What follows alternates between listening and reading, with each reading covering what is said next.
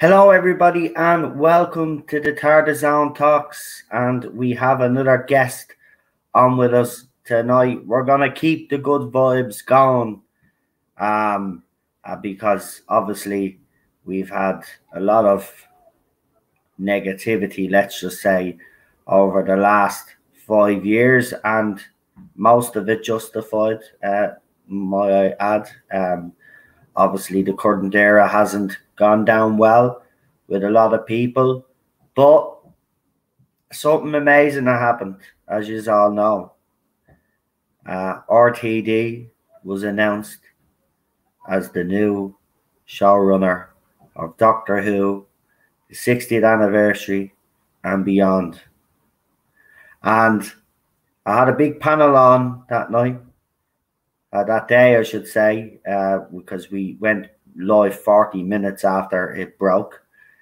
And we had a big panel on.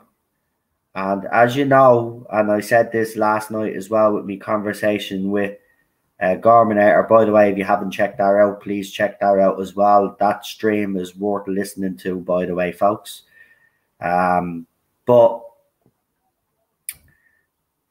as I said last night, this was an emotional announcement, and some of me panelists got very emotional, and especially the guests that I have on tonight. Now, obviously, they've had a few more days now to let the news fully sink in. I've been informed that they've taken plenty of notes. So without further ado, because we're going to be streaming on this for the next hour, because we have Rick and Marty watch-alongs later on as well.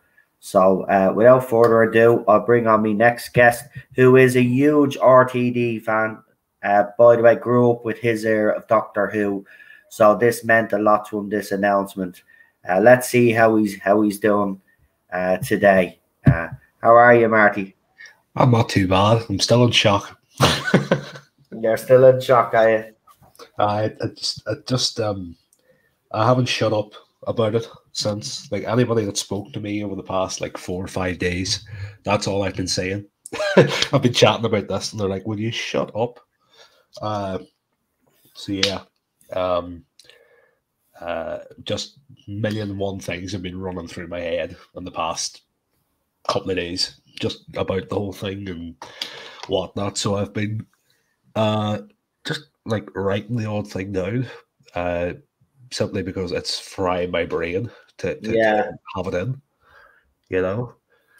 But yeah, it's sort of still unreal, despite it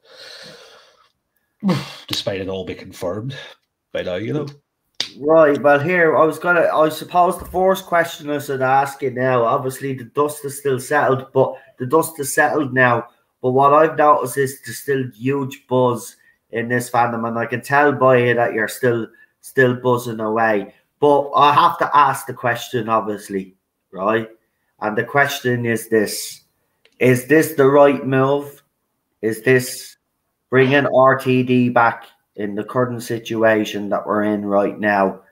Do you think it's a good decision, a master stroke, or, as was said last night on last night's stream, with Garminator, he said that this is a full rescue mission. This is like he came back because he's seeing the dire state of the show and for the love of the show.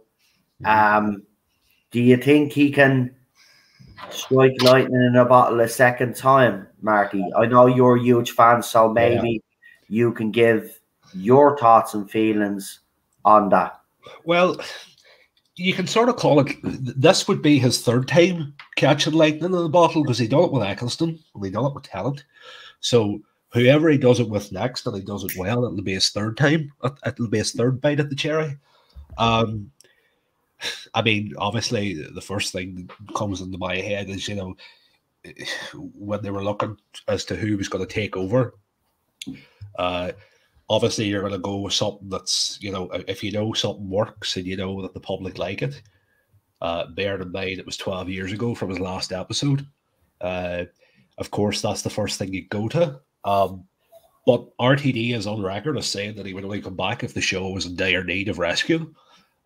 He said that. Him and Julie Gardner and Jane Tranter made a pact, said that they would only come back if the show was going to be rescued. So whether that's the case, or whether it's the case that, you know, maybe he's come up with ideas over the years, which is what I've sort of been thinking. Maybe there's been ideas coming into his head for the past 10 years he's been away, and maybe he's got in contact with the BBC saying, listen, I know you probably want fresh blood, but I'd love to have another stab at this. You know, there's a lot of ideas that have come to my head, but well, I can tell you, we were talking about last night on stream.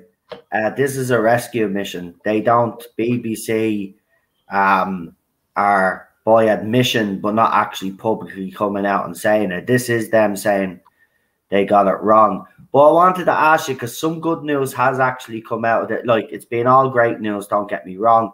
But I think that the sticking point for some people was, right, and there's still a lot more fans to convince. You know, this is the reason why I'm doing these streams. Yeah. Because I want to bring people on like yourself that grew up with this era. You know, hopefully then that buzz and excitement can infect others out there.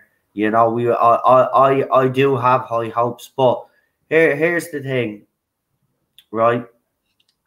BBC Studios and Bad Wolf Productions will be doing this. So a lot of things what fans were saying for the last few years that it literally had to be taken out of BBC's hands and co-produced. Now that's happening, and that was a sticking point for a lot of fans. Okay, now during last night's stream as well, another sticking point for people will be who they cast as the next Doctor. I wanted to ask you, and I know you've got a million things that you want to say, but in regards to the casting, which I think is very important for a lot of fans, and as was spoke about on the channel last night, it's going to be very interesting what type of Doctor we're going to get. What is his story arc going to be, you know, because with Christopher Eccleston, there was a clear story arc there. He was broken after the Time War. Then we had David Tennant's Doctor. There was a clear understanding where his Doctor was going. So there's a lot of things to come up that will excite fans. Change a logo, sonic screwdriver, all of this other stuff. Do you want to talk briefly about some of that stuff and tell us how you feel about it? Obviously, I think the whole thing, as you say there, the whole thing will set in with me when I start seeing, you know, when you see the new logo for the first time, when you see who's cast, when you see what they're going to wear, you know, you can guarantee that you're going to get a picture in the next 18 months of the new Doctor standing beside what will probably be a redesigned TARDIS exterior and the new logo, and that's what it's going to seem real then. But who they cast as the Doctor, that's the big question. And I've been, you know, up on Twitter, I've been throwing a few names up that I think could be in the line, you know, based on RTD from watching what he's done before and the moves he's taken. It seems likely that it's going to be somebody he's worked with before. We know from the names I threw up, just for example, he's worked with Russell Tovey before. Remember he was midshipman frame in the Voyage of the Damned episode. Yeah. He was the guy. I think this is right. He was the guy that he said would make a brilliant 11th Doctor. You know, he said if he was staying, he was the guy he was going to cast as the 11th Doctor. He said that before. I think he said that in the book, his Writer's Tale book, that Russell Tovey was the guy that he would have cast. Whether he's still in the frame or not, I don't know, but I think I wouldn't mind him as the Doctor. Actually, I think he's a talented guy. Yeah, that would be a good show. Another guy, Ben Whishaw, best known. Yeah, his name pops up all the time as well. Yeah, he does. Yeah, best known for Q and James Bond. He's a free agent now. No time to die. He's out tomorrow night, so he's probably a free agent after that. But the thing is, as much as I'd love to see it go back to a man, I do get the feeling that RTD will go for another woman, or at least I reckon he may be not forced, but I think it may be, what's the word? Suggested, or sort of ideal under the BBC's terms. But then again, Bad Wolf are involved, so Jane Tranter and Julie Gardner are going to have a say in the next Doctor, and they but it's been co-produced with BBC Studios, not BBC themselves. It's been taken out of BBC's plans. And last night's stream, it was if we're I have to be careful the way I word this, but Jordan Air talk with Garminator, it was indicated that he wouldn't go with a woman. That he'd actually go with a man, and wouldn't rule Michael Sheen out either. To be honest, now you are right. It would. I think whoever's going to get it probably has worked with him before, and they would be front runner. But that doesn't necessarily mean. Did he work with Christopher Eccleston before he did Doctor Who? I'm not 100% sure. I think. I know he worked with David Tennant on Casanova, but if he didn't work with Christopher and that was his first time, well, then he could go with someone that he has a work. Look, at the end there with the casting, that will be important for a lot of people. And right now, all we can all do as fans is really speculate who we think he might choose. But at the end of the day, him and his team. Well, I don't think Russell. I'm going to say this to you, Marty, just to kind of put your mind at ease. During the conversation last night, he's not coming back if he doesn't have full control. Right? So I wouldn't be worried about what BBC say to him. This is BBC Studios in co-production with his production company. So, like, he's got his team there. They obviously, Russell T, and you are right about one thing. He's not coming back unless he has a clear idea where he wants to bring this.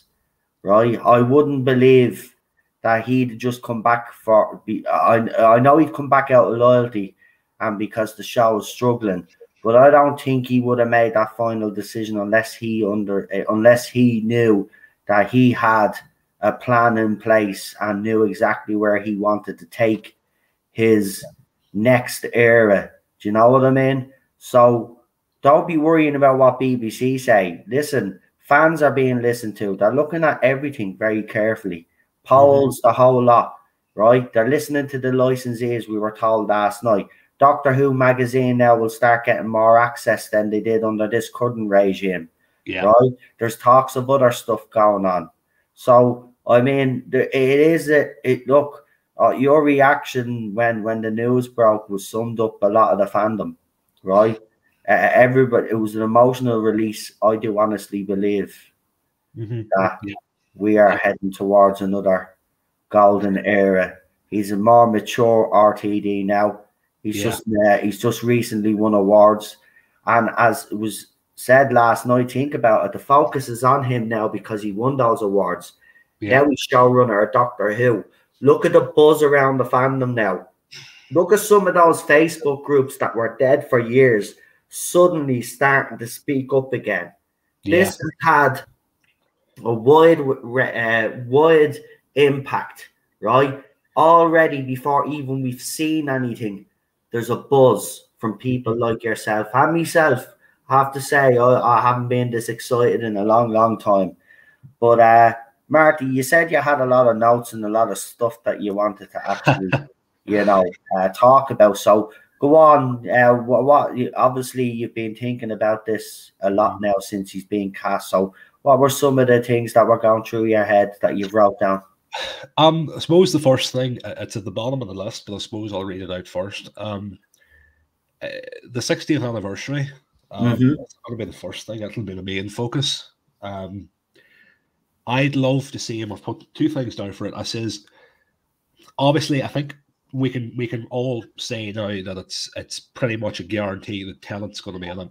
100%. But I would love to see him bring in McGann. I'd love him to bring in Paul McGann for the episode. See, a lot of again, that's another. See, since this announcement's being made, yeah, I've seen a lot of people mention Paul McGann's name yet again. All I'll say is if he's coming back, right, which we know he is, right, and he's doing the 16 and beyond, right, we know Russell T perfectly well, right? He'll get Doctor Who steady, get it back on strong foundations again, right? Hopefully get the viewership back up, right? Keep those numbers keep going up, right? And then he'll probably start thinking of spin-offs and expanding the universe like he did the first time with the Sarah Jane Adventures and obviously with Torchwood. Yeah. So I wouldn't rule out Paul McGann coming back in some capacity, but not on the main show. I don't think will happen. Mm-hmm. But I think, I think a Paul McGann spin-off is due. Make it more like adult themed for the adults, because obviously it's the time war. You can make it, you can make it that it's gritty and stuff, and it hits hard home. You know what I mean? Yeah. And I think he's capable of doing that. So I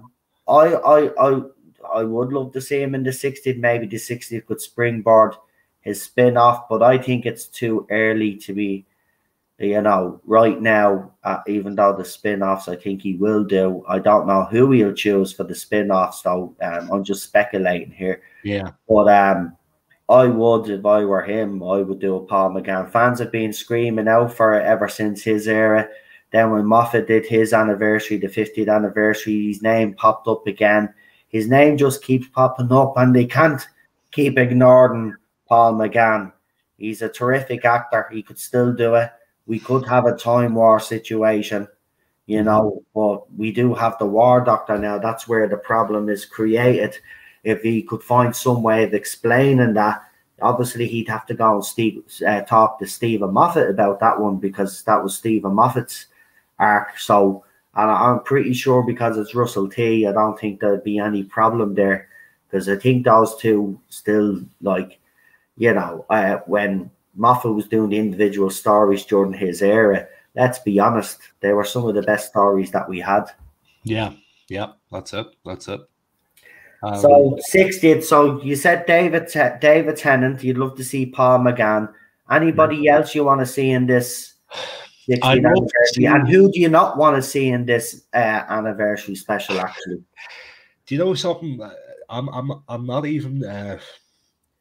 I think the door should be left open to everybody and anybody.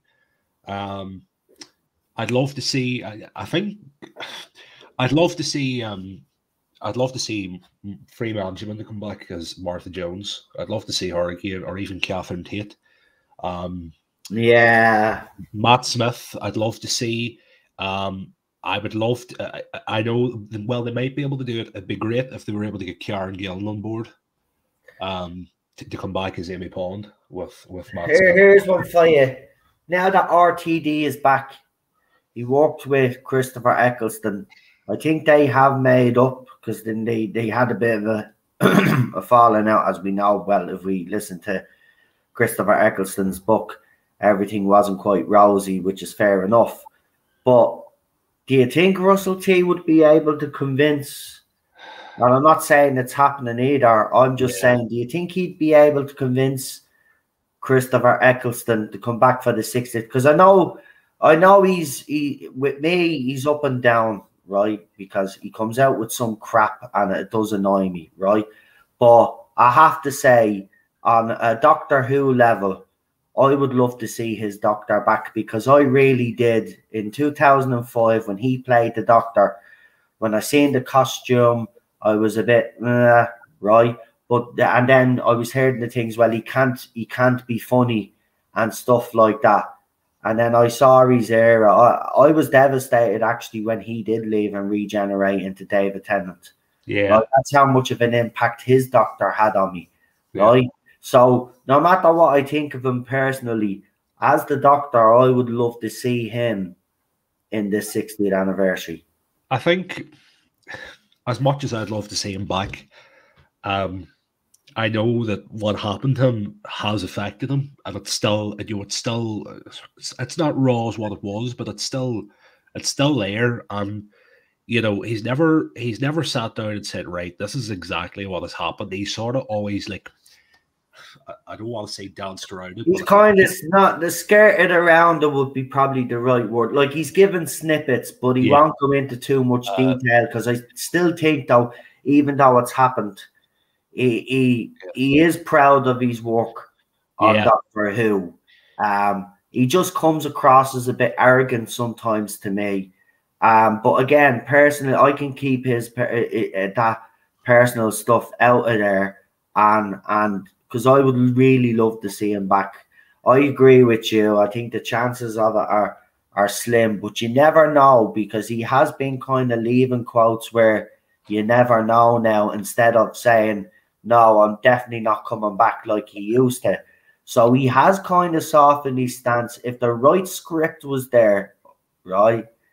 And look, I hate to say it, throw money at him, right? But if you can get him back for the 60th anniversary, I think that would be a coup in itself. It doesn't matter what other doctor you bring in, right, alongside him. If you're doing a multi-doctor story, just say, right? Yeah. It doesn't matter. And that's no disrespect to any of the other doctors. They're all great, right? And we all do. But they've been trying to get Christopher Eccleston back on this show a few times. That, to me, would be Russell T Davis's biggest coup as showrunner, if he could convince that man.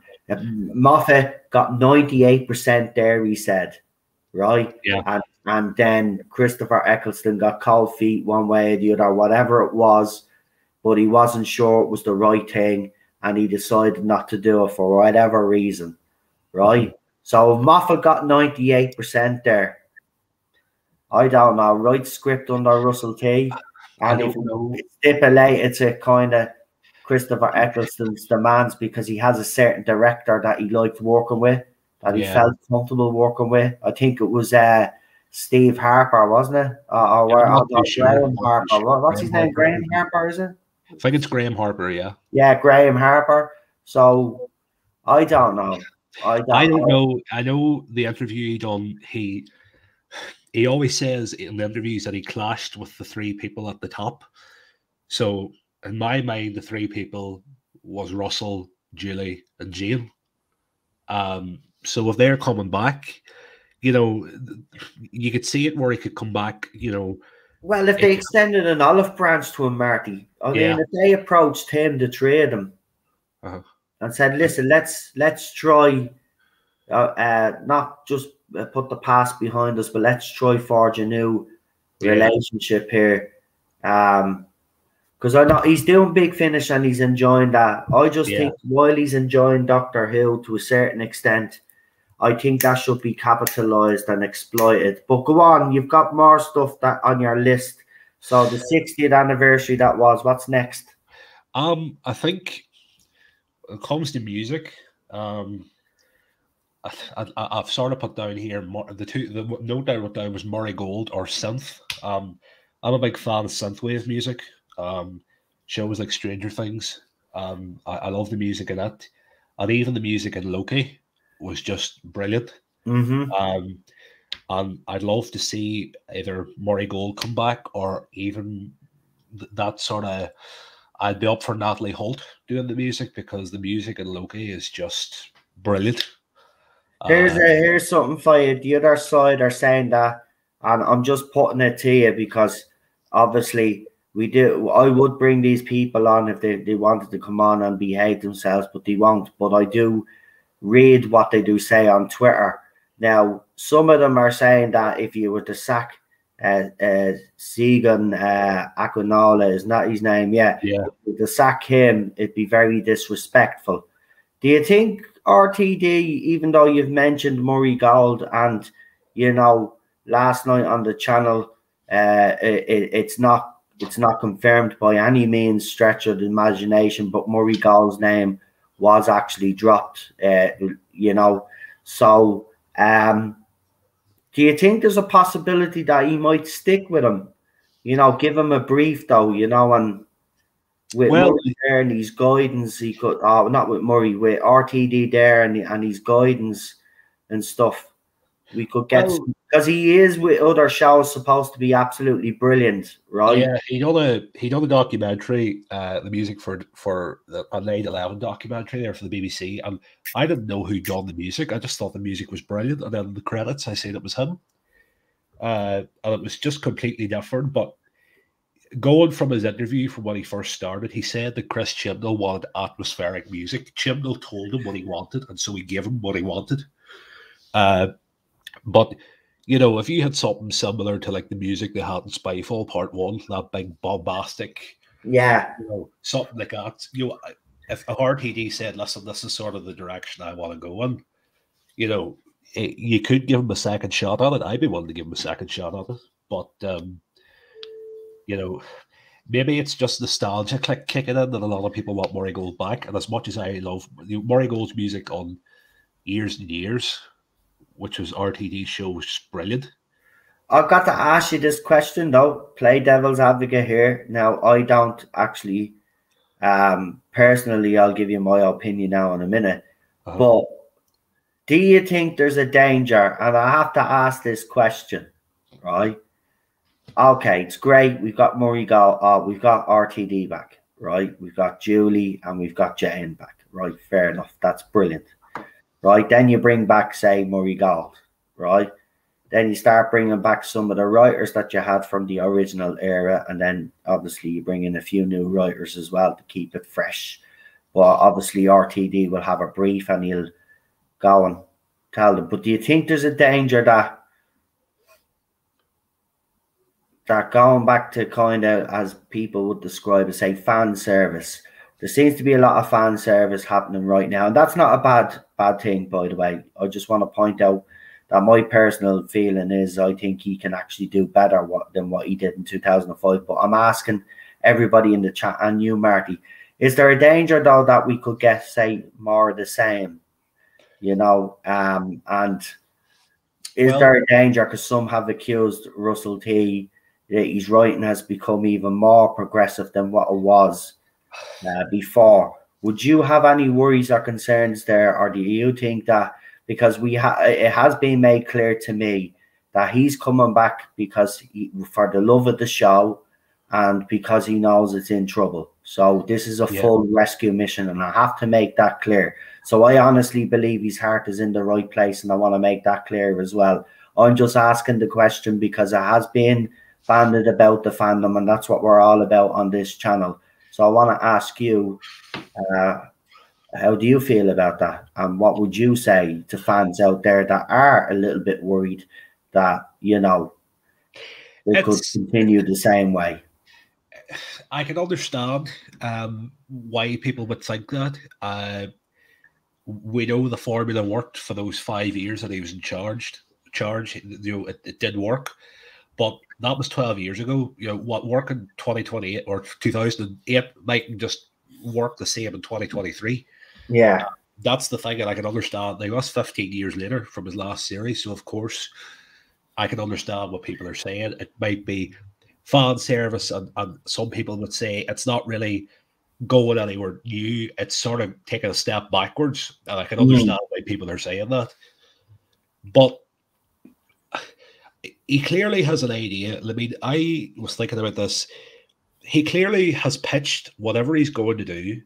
You know, he's clearly, my opinion, he's probably went to Bad Wolf and said, "Look, I'm thinking of doing this," and the three of them probably went to BBC Studios and said, "Listen, this is our plan. This is what we're going to do." And the BBC Studios probably said, "Right, let's do this."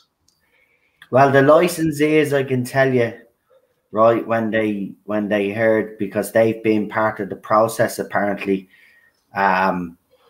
So basically, what was said is, if the current regime had continued, that some of them were pulling the plug.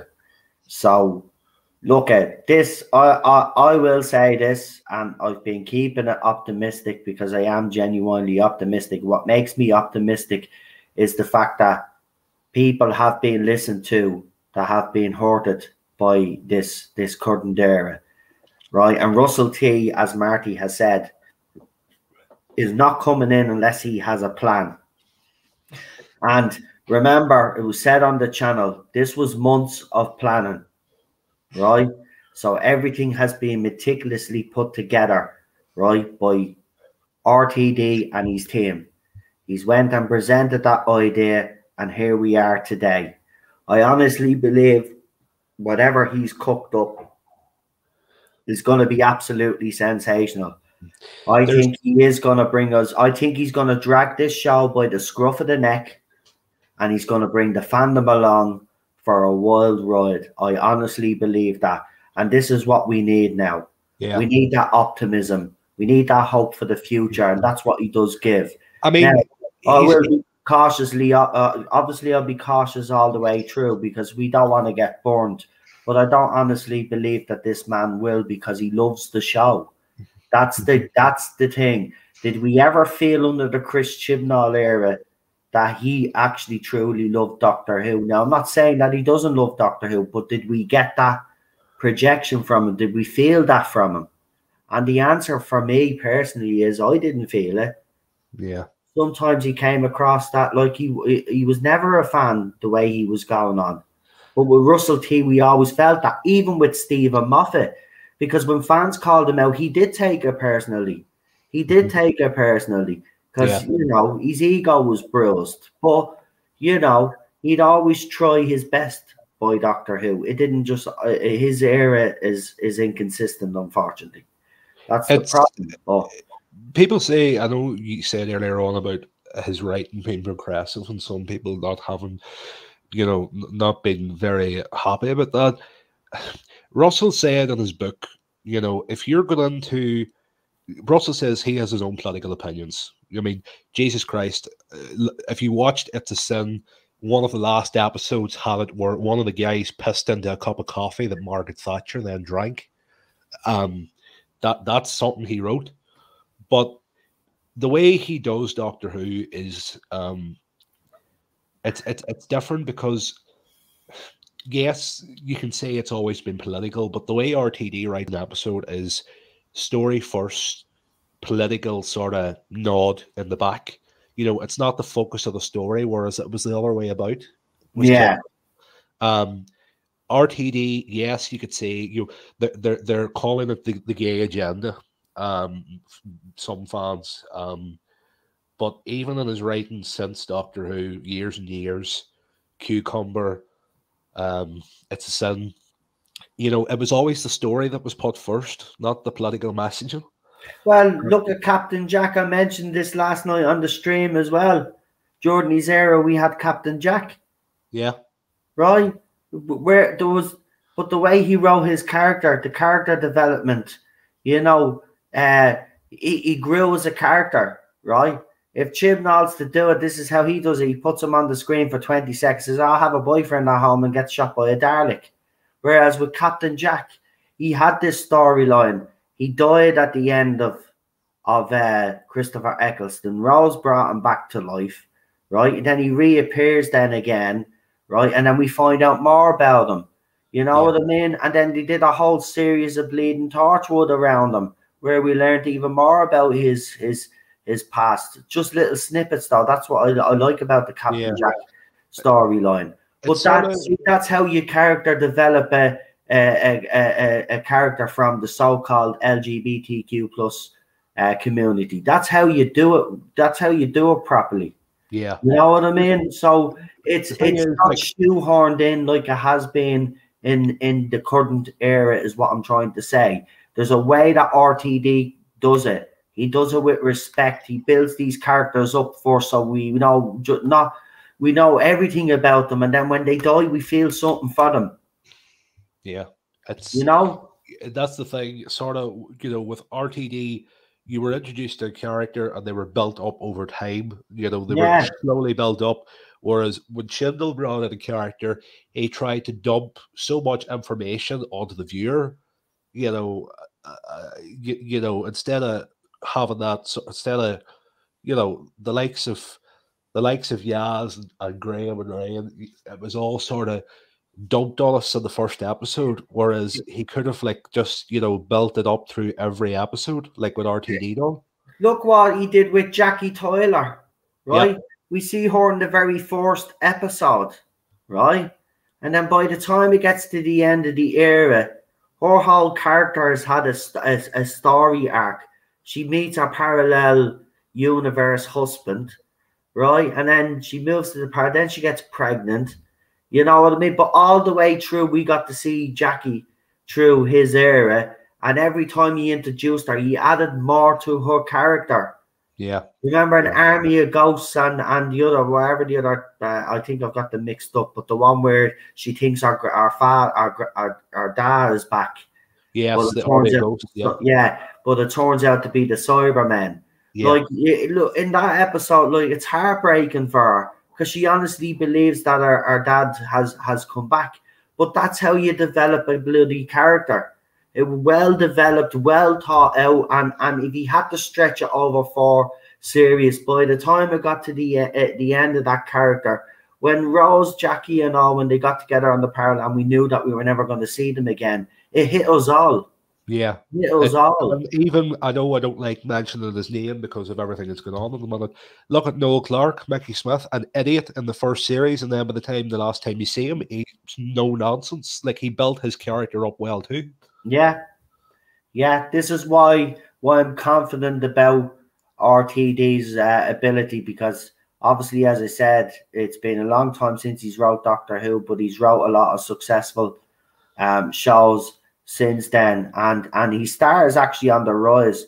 I mean, he doesn't need Doctor Who, as it was pointed out last night. He doesn't need Doctor Who. Doctor Who needs him. They need him. We don't know how long this has been. Obviously, this is a recent thing that's come on, but we don't know how long Russell T Davies has been writing scripts. He could have had, for example, he could have had the first episode of this new series called Series 14, or whatever the hell they're going to call it, because I've heard they're not going to call it Series 14. He could have had that in his drawer 5-6 years ago. What's to say part-time when he wasn't working that he just decided, you know what, I'm going to write Doctor Who. And he wrote scripts, and they mightn't have went anywhere. He mightn't have thought they went anywhere, but they were put in his drawer, and he gathered them up. He could have had stories sitting in his drawer for years since he left. Something that he done part-time. Didn't have to put all this work in it, but he done it when he had free time. Do you know what was interesting? And if you actually look back now, you will actually all probably click, right? But you remember when Emily Cook was doing the watch-alongs, the tweet-alongs, and Russell T and Stephen Moffat all of a sudden start showing up? Yeah. I'm telling you now, man, that to me is where I think all of this start beginning, in my opinion. That's where I think it was all started from. I'm telling you. I think someone looked at that, seeing the response of what RTD and Moffat were getting. And let's be honest, even with Stephen Moffat, it was very, very popular with the fans. Both RTD and Stephen Moffat were both trending on a regular basis when they showed up on those tweet-alongs. Yeah. I'm telling you, the licensees and all would have been looking at this, right, and probably thinking, man, these guys are still popular. What if we were to get one of them back? What if we were to blah, blah, blah? The thing is, I think it's important. Russell has a Twitter account, and I know he doesn't use it very often, but I think it would be good for him maybe to start. I know he probably, there's that fear that he might get a lot of grief on it, but it would be good for him to engage to the fans, and that sort of leads me on to my next point that I wrote, which is I hope they put a good bit of the budget aside for the promotion, because if you remember the promotion during RTD's first era, it was bloody everywhere. Yeah, we had the TV spots. Yes. We had little 30-second trailers with Christopher Eccleston and Billy Piper doing a countdown, telling us how many days it was, and this was during the week as well, when kids were coming home from school as well, when they were sitting down having their tea, they were sitting in front of the telly, and these ads were popping up everywhere. They were advertising on CBBC. They were advertising on the kids' channels, on the demographic they wanted to put the grab. And when was the last time an advert would have been on CBBC for Doctor Who? I don't watch CBBC, but I can guarantee it was probably years ago.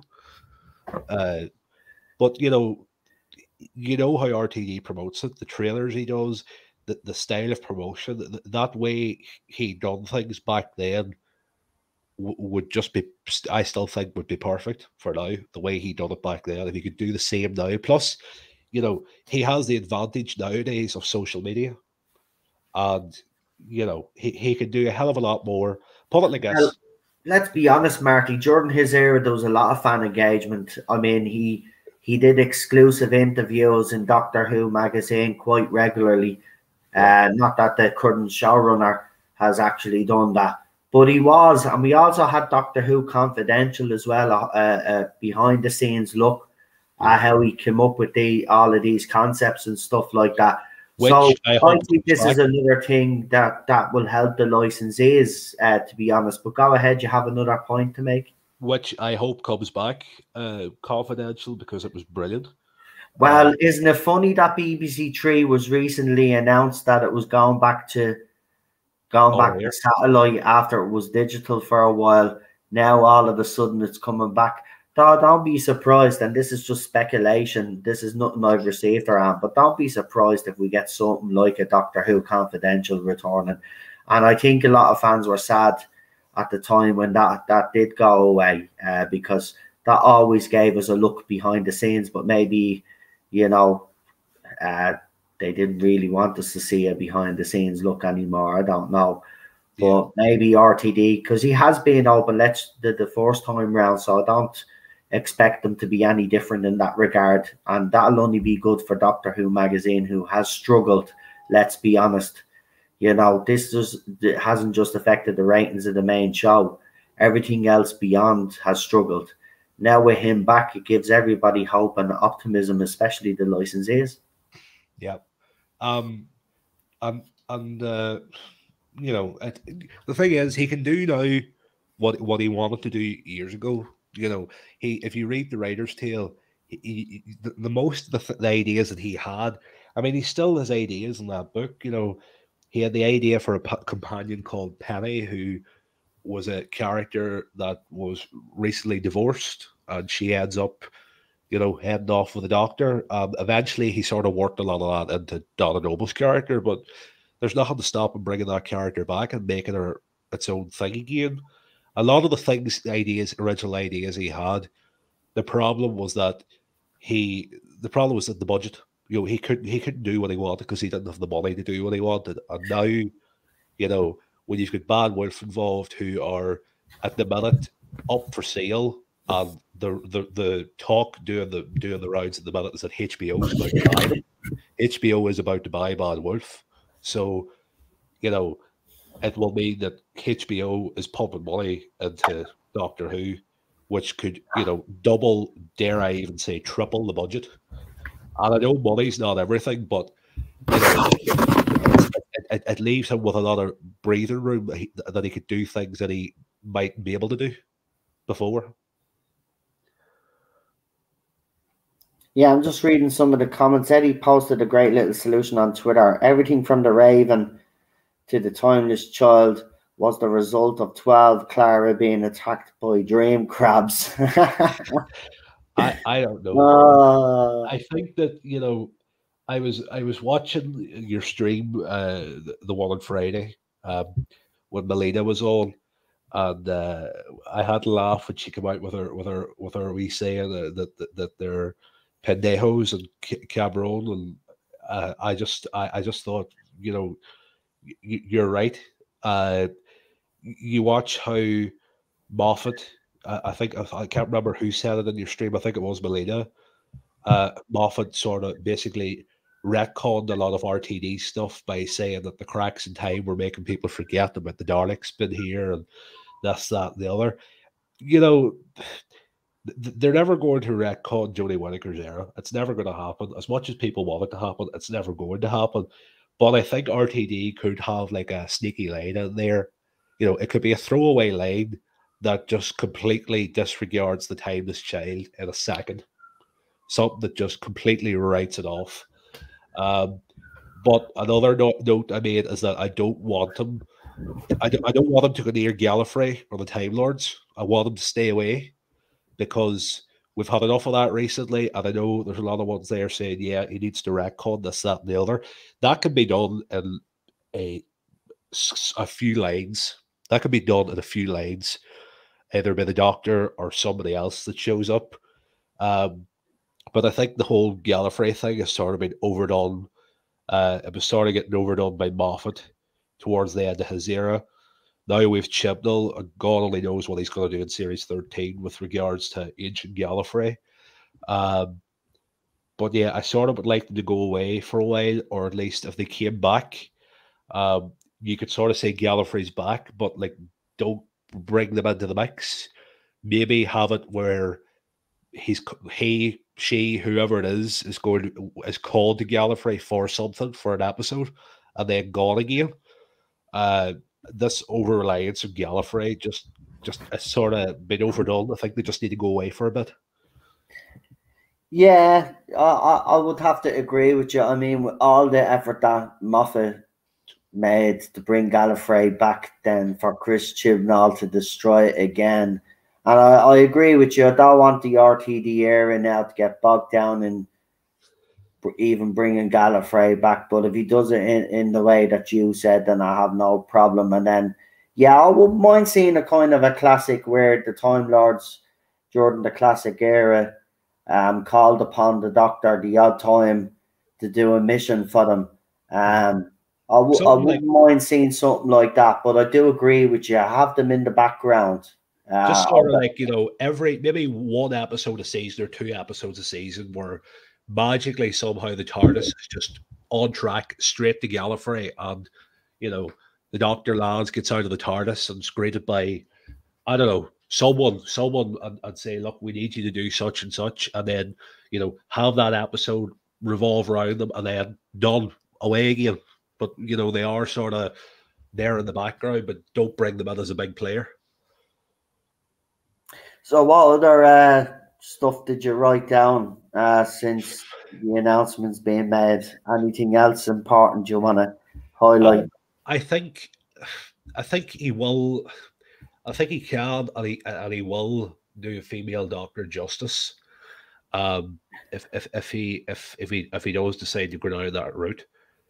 I mean, I've watched It's a Sin there again recently, and you know, Lydia West seems to be the actress sticking out in my mind. That if they were going to do it, she's the kind of doll that would fit well forward. There's also this rumor. Do you remember this rumor that went around about Leavesden Studios that we talked about ages ago? Yeah. You know, a HBO link to that. Could that be where production's moving? We don't know. Could this play in it now? What else have I said? Ed Thomas's secret TARDIS design, which appeared on Twitter today. Apparently, Ed Thomas had a design for a TARDIS that was never used. Plainly because Moffat had a certain way he wanted it to look. He sort of stuck with that. But if you read that interview, apparently Chibnall wanted to see this design, but he didn't show it to him. He said he would hang on to it in case it was ever needed again. Maybe this could be the fancy TARDIS design, the 360 thing that you were talking about. This could be the one that he spoke about, because it wouldn't surprise me if they did bring him back to build the TARDIS. Tennant's and Eccleston's one is my favourite, next to the old classic 80s one. So, yeah, I'd like to see him come back. And I think the last thing I wrote was take it off Earth. The last 3 series have been grounded on Earth. Nearly every episode's been on Earth. Yeah, or an alien planet, but not a great alien planet. Yeah. take us to flipping, bring in the RTD. Well, take us to Pyrovilia, take us to the Lost Moon of Push, take us to Clom, all these planets that RTD mentioned. They all get name dropped. Take us there. Take us to, I don't know, new planets. take us to the Eye of Orion. Yeah, Christ, take us to Castor Valva again. Take us somewhere that's a bit different. That's not Earth. Christ, I wouldn't even mind a story in Scarrow again. But even Mondas hasn't been touched. The home of the Cybermen has not been touched in the modern era at all. No, but do it properly this time. Yeah. I want to see a proper Cyberman story with Cybermen. I would love them for the go to like a real, and that's another thing that's just come into my head, and I never wrote that one down. I'd love to see him have a crack at redesigning the Daleks once again on the Cybermen, properly. Do them, like he just completely changed them, like he done the classics to the bronze ones. Change them again.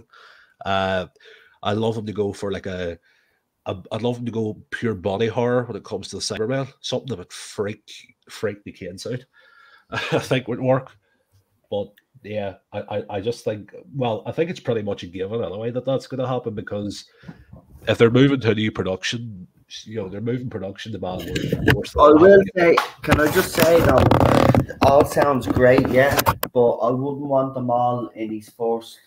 Oh yeah. Now, I think he should come back fresh for his fourth series and then slowly introduce them. I've seen somebody suggest the idea that he should pull a Chris Chibnall and do like brand new monsters for the first series, and then bring them back in. Yeah.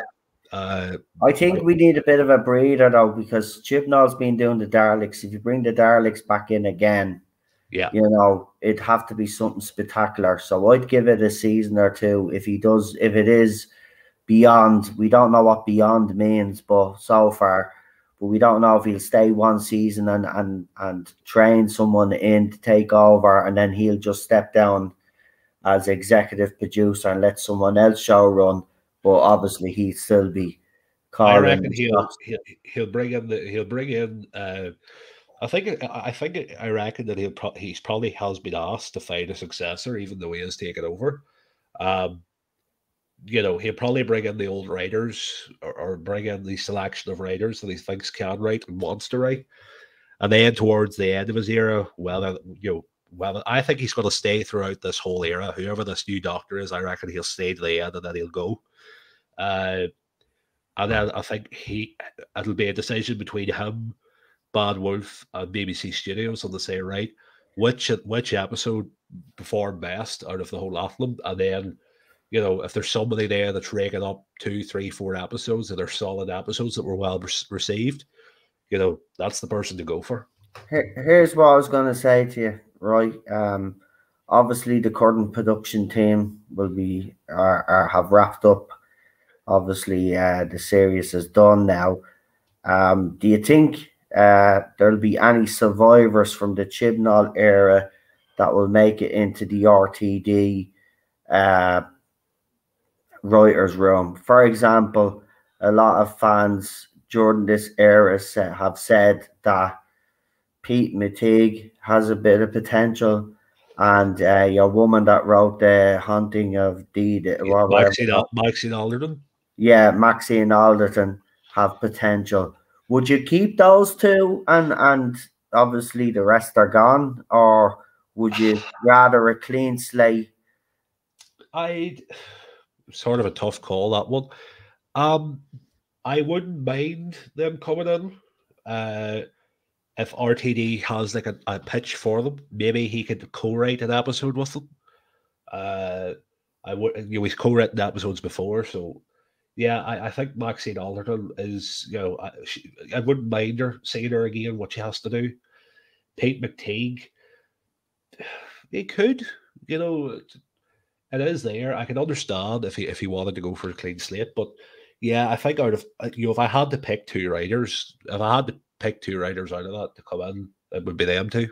It would, wouldn't it? Because the rest have been pretty poor. You wouldn't be bringing Ed Hyman ever again, anyway. No way. But people are saying in the chat, clean slate, please. Yeah, you know, he might even bring in some people if he's brought new writers in for the other shows that he's done. He might actually bring them in. He does have a habit of bringing people in, which Marty has rightly pointed out that he's worked with before and he feels comfortable with working with. But he clearly has a plan, and as it's being framed, this is a clear rescue mission, and I hope he can drag this show into the 24th century. And It's simple as this, right? You know, for them, this is so-called rescue mission. The only way that this is going to work is if they let him make the final call on everything.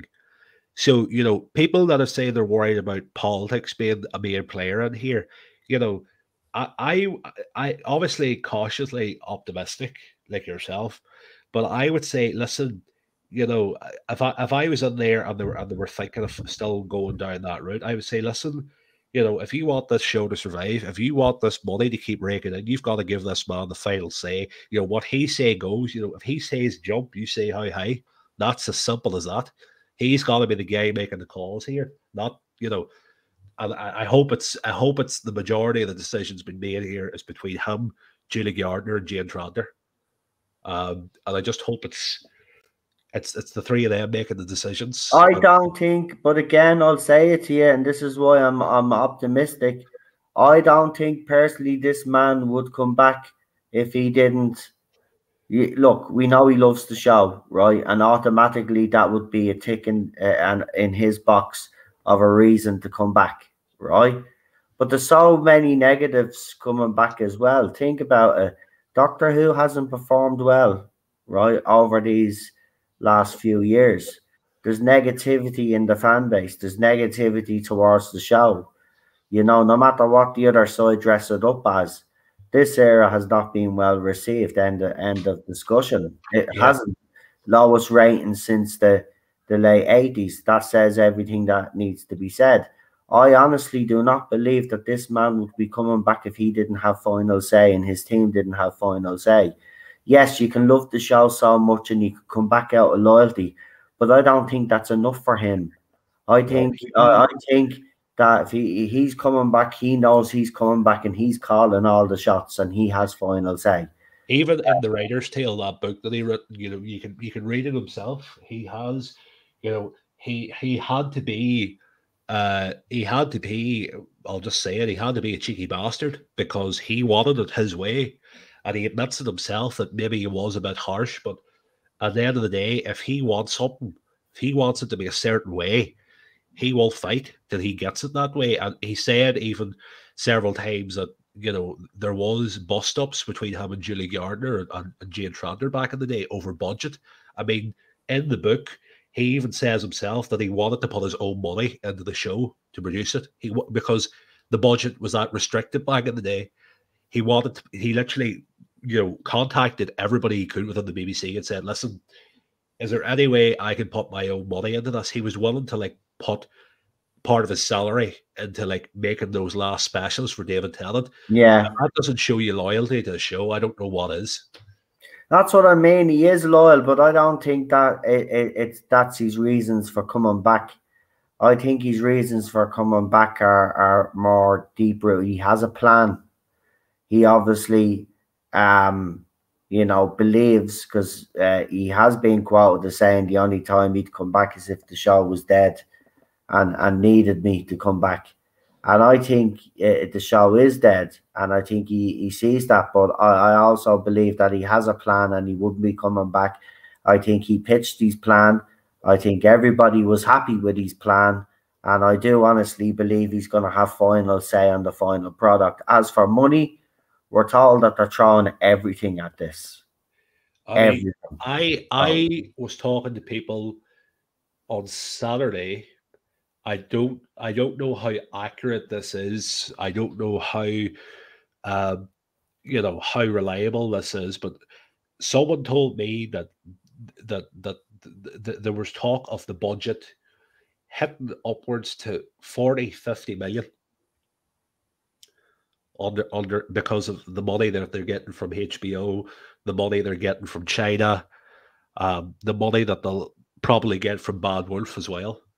And think about it now. Now that Russell's back, the buzz is back with, as I said, licensees and obviously those companies that have made deals with the BBC over Doctor Who. So, you know, I think it is a look, it's a brilliant bit of business for BBC, as in it's a master stroke. How do you generate buzz for a show again? Okay, let's go back and bring back the original new Who creator, bring him back. Bring back the original showrunner. Already it's generated buzz all over the place, right? So that is a master stroke. On the other hand, right, it's also BBC saying, okay, we messed up, but not actually publicly coming out. Because as I said, for people out there that want apologies off the BBC, and I've been one of them, right? They'll never apologize. They'll never admit that they got it wrong. This is their way, in a way, saying that they got it wrong, right? Because you're bringing back someone that brought Doctor Who back in the first place. If you're turning to him, right, that's telling me that you are desperate, that you've been backed into a corner that you can't get out of, right? But you are lucky because this man obviously has a plan. And whatever he pitched you has obviously won you over. So, yeah, as I said, I don't think BBC, as I said, it's out of BBC's hands anyway, but I don't think there's going to be any interference. I think he's going to be left to his own devices, and I think he's going to give us something amazing. I just don't know what that is yet. But whatever it is, I know I'm going to be watching every week to see what he does. And yeah, I haven't felt this excited in 5 years. So he's you know, I remember the years ago on the Doctor Who magazine, he always like put a section in the production notes. You know, nowadays you don't hear from Chibnall. You hear from Chibnall maybe once every 3 months. And from my experience, as far as I remember, Russell T Davies was writing production notes maybe every week, every 2 weeks. He always was sort of there, keeping the fans engaged. You know. Yeah, this is what's going to be completely different now. We're going to see a completely different, and even now, like, you know, Bad Wolf Productions have thrown up some stuff on Twitter already, so you can see there's already engagement there straight away, and he hasn't even, you know, he's not officially took over yet until, like, it's announced that Chris Chibnall has, we know they're gone, but the day that they actually leave then will be the day that he takes over, and he takes over from Chris.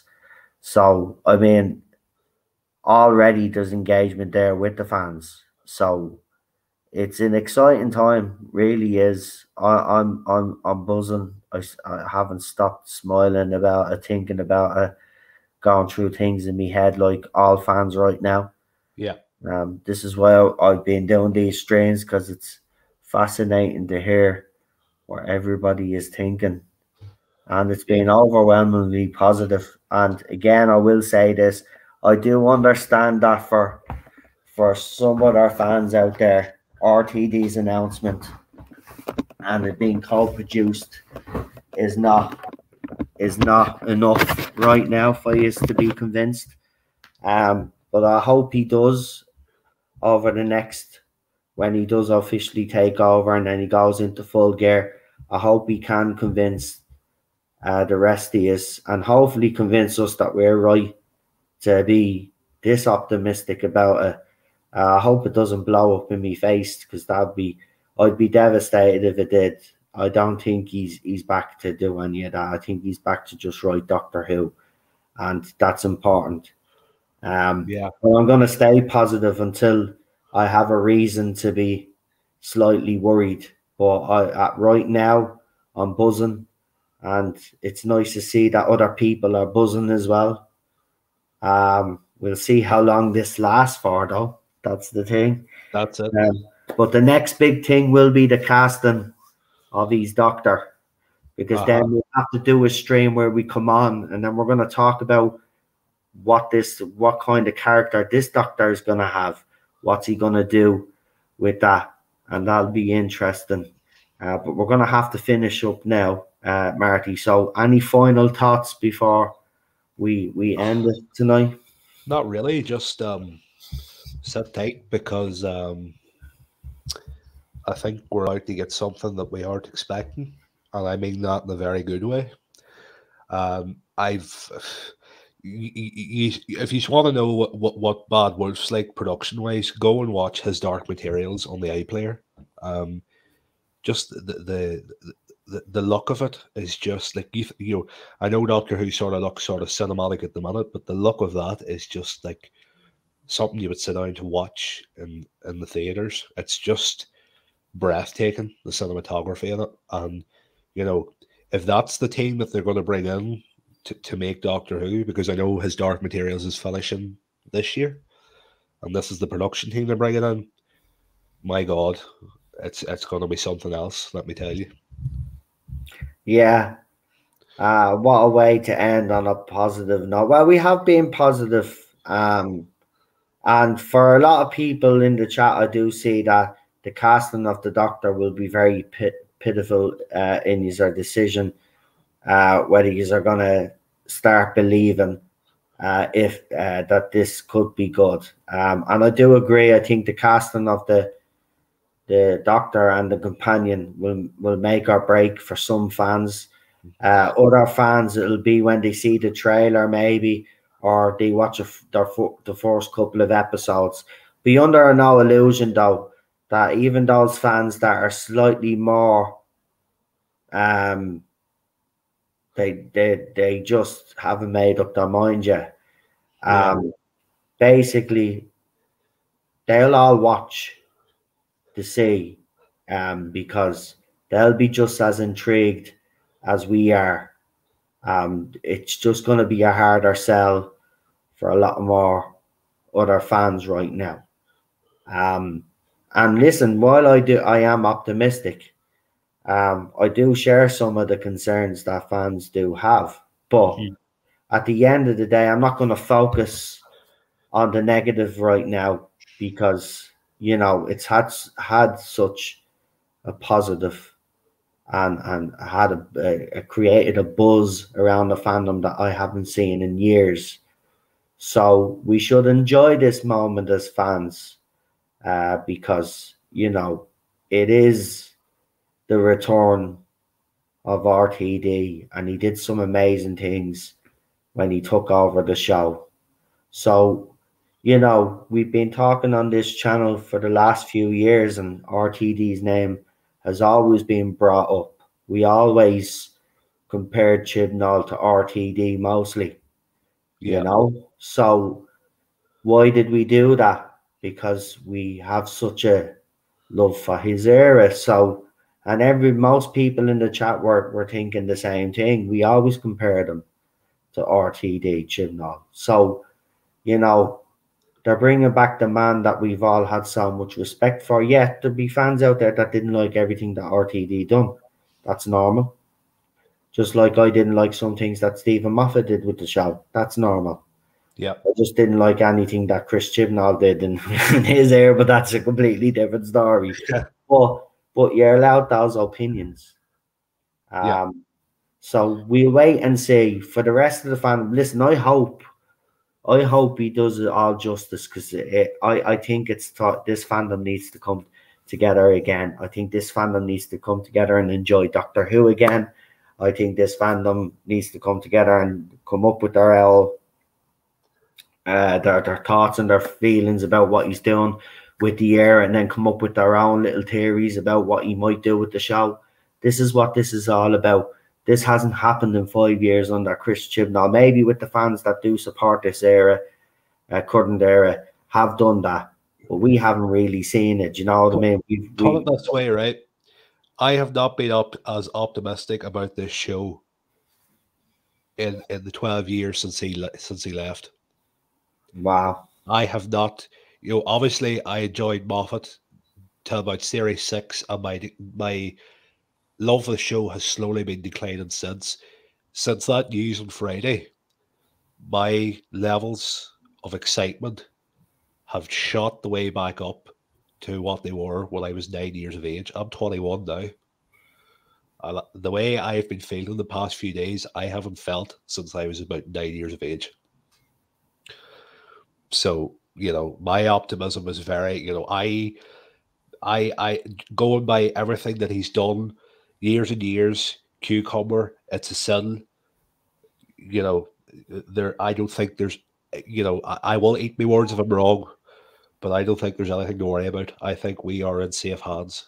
You know, he's going to please everybody, and you know, there's nothing to fear here, I think. Yeah, and that's the key thing I will leave with. As Garminator said yesterday, you know, it truly will be space for all under RTD. That is guaranteed. That's what he was so good at doing, was bringing the normies in, the British public falling in love with it, the Americans falling in love with it, Doctor Who fans that have been fans since the classic era falling in love with it. He will bring everybody together. He's got a big job now. Listen, be under no illusions, as we discussed on this channel a few weeks back when we were talking about what job the next showrunner would actually have. Be under no illusion, this is going to be his toughest job. I mean, this is tougher than 2005. What he's getting himself in for here, and I have every faith in him, is going to be, you know, this is tougher than the show being resurrected. Yeah. You know, this is, you know, double. I don't like saying it, but it's double the pressure for the man. But I do think he's gonna. I do think he has the nerve to pull it off. I do as well. I'm optimistic. I really am. But Marty, do you want to do any? Do you want to shout out your social medias or anything like that? Yeah, you know where to find me on Twitter. I meant to say at the start of this, there's actually a few guys from my university watching this, watching this right now. So yeah, I sent them a link earlier on. So hello to them if they're listening. Because I sort of surprised them and said I was doing this. So yeah, I hope they're listening. But yeah, you know where to find me on Twitter. I'm sure somebody will drop it below. But no, that's it. Just fasten your seatbelts, because I reckon the next 18 months is going to be a whirlwind. The second the credits roll on Jodie Whittaker's final episode, I just think it's going to be a completely different. Oh, I do. I think it's going to be full steam ahead. I think that from that day onwards, there's going to be a real push now for this era. I think his team's going to be working at overdrive. We're going to get little snippets here, there, and everywhere, because that's what he does. He'll do his interviews that he has to do, like every showrunner. I'm telling you, his first interview, proper interview, when he sits down to discuss why he comes back and all, because he will obviously highlight all of that. But then when he starts laying down or dropping little hints about what he's going to start doing, right, that's when the it'll go two ways. There'll either be even more buzz than there was when he was announced, or a lot of fans' fears might come true, and this could all be, you know, a big letdown. But I'd like to think that it's the latter, to be quite honest. Yeah. I'm excited, I have to say. Marty, listen, thanks for coming on. You know, you're more than welcome on any other time. We will be discussing this man and whatever potential writers are going to be teaming up with him. We'll be keeping on top of this anyway. So you're more than welcome on anytime, because I know you've been a huge fan. This was your era. This was your show, your first showrunner to Doctor Who. So I'm delighted for you, because your reaction when I did try bring you on summed up a lot in this fandom. It was an emotional one. It was one that I think for a lot of fans, they didn't see coming. And I think that's where why everybody is still kind of in shock as well. Nobody out there in the fandom thought that this was possible. But of course, we knew there was a possibility because his name was dropped on this channel in November. And, you know, there was talks of Moffat as well. It was, yeah. I just, you know, I'm over the moon. I'm over the moon. I'm just buzzed. But listen, thanks for coming on. We'll see you soon, Marty. And yeah, let's hope we start hearing some stuff pretty soon. Man, the sooner this era is over, the better. What? Come on, roll on, RTD, Golden Age 2. RTD 2, as it's been called. That's what it's being called. Oh, I've got a super chat there, so hold on, I'll read that. So we've got a 20 Australian, if I'm correct, a 20 Australian dollar super chat. I am so excited for this.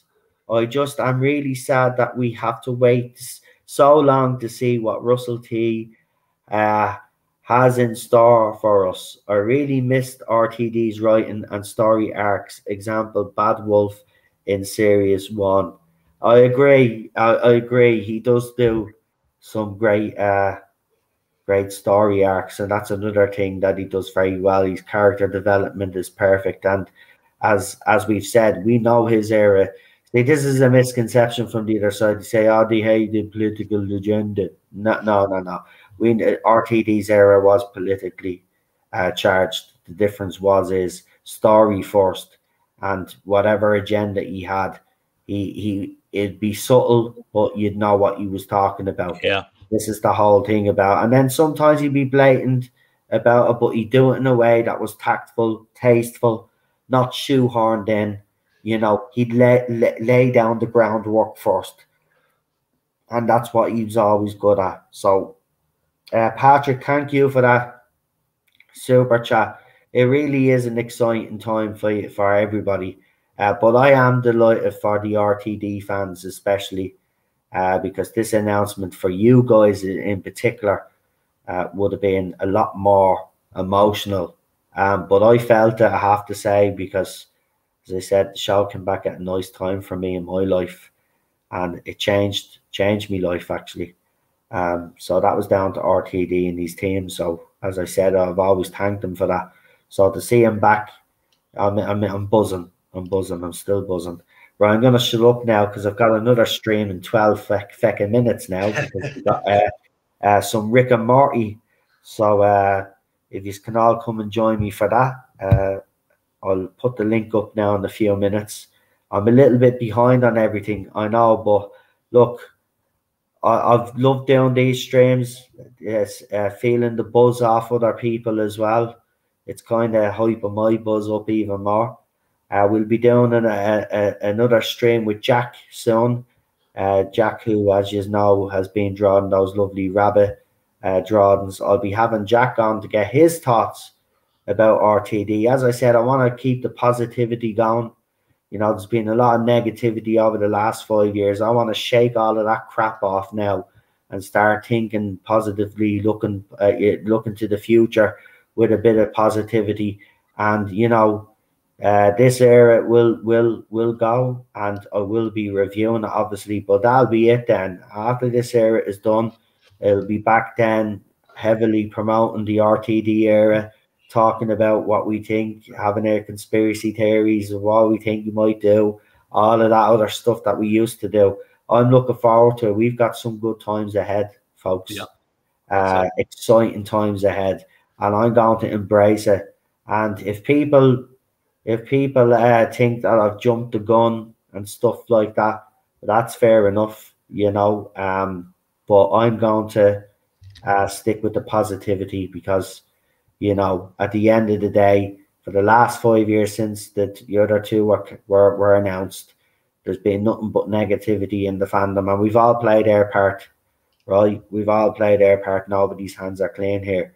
And I'm just done with it all now. I don't care what they can still criticize me all they want. I'm going to stay positive about this, and wait and see what happens. And I'll judge it on its merits. But I know he won't let us down. He won't. He's not coming back to let us down. He's coming back to drag this show back up the ratings, and he's here to heal this fandom because it needs it. I'm telling you, he is the Doctor, right? I'll leave it at that anyway. So thanks, Marty, for joining me again, and thanks everybody in the chat, and thanks Patrick for that super chat. I'm gonna go now because I've got to literally leave this stream now and then go and set up my other one and get ready all over again. But it's Rick and Morty, so I'll be able to have a bit of a well, I'm already buzzing, but I mean, I'll be able to have a laugh now as well. Right, talk to you later, folks. Have a good one. Good luck. See you. Good luck. Bye-bye.